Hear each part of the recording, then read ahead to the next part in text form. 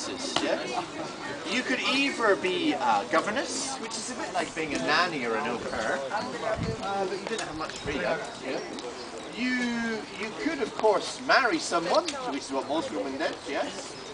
There were other choices too, but we won't touch that. And then you could be a teacher. So, for example, this young lady, Sarah Nall, she started her own school. So this was quite a wealthy area to live here. And even here today, you know, Oxfordshire is one of the wealthiest parts of the UK.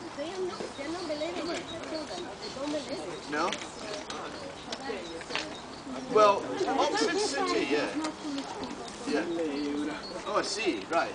So when we had the European referendum, the places that voted to stay in Europe were either very wealthy areas, because they think things are working widely, or they were areas that are like Scotland, that have different political views, yeah?